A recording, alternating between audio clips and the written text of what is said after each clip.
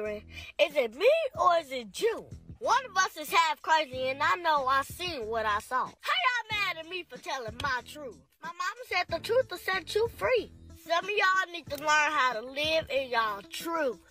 That way you can deal with the stuff that's bothering you.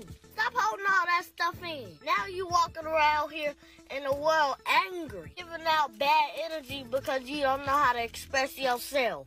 The older I get, the more I realize everybody ain't got common sense.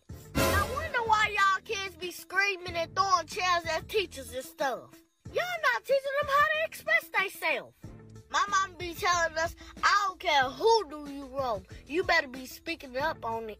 Because if you don't, they just gonna keep doing it. And it's gonna keep making you sad and wondering what's wrong with you. To make people be so ugly to you. Whole time, it's not even your fault. It's them people's fault. And when you can see it for yourself, you can learn how to accept people for who they show that they are.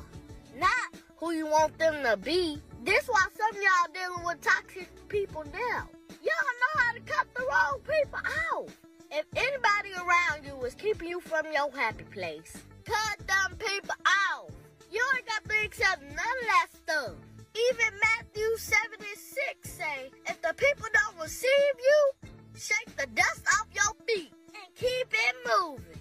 This train gonna keep on rolling. Have y'all heard that song? Cause y'all acting like y'all ain't catch the words. You gotta learn how to keep on rolling in life.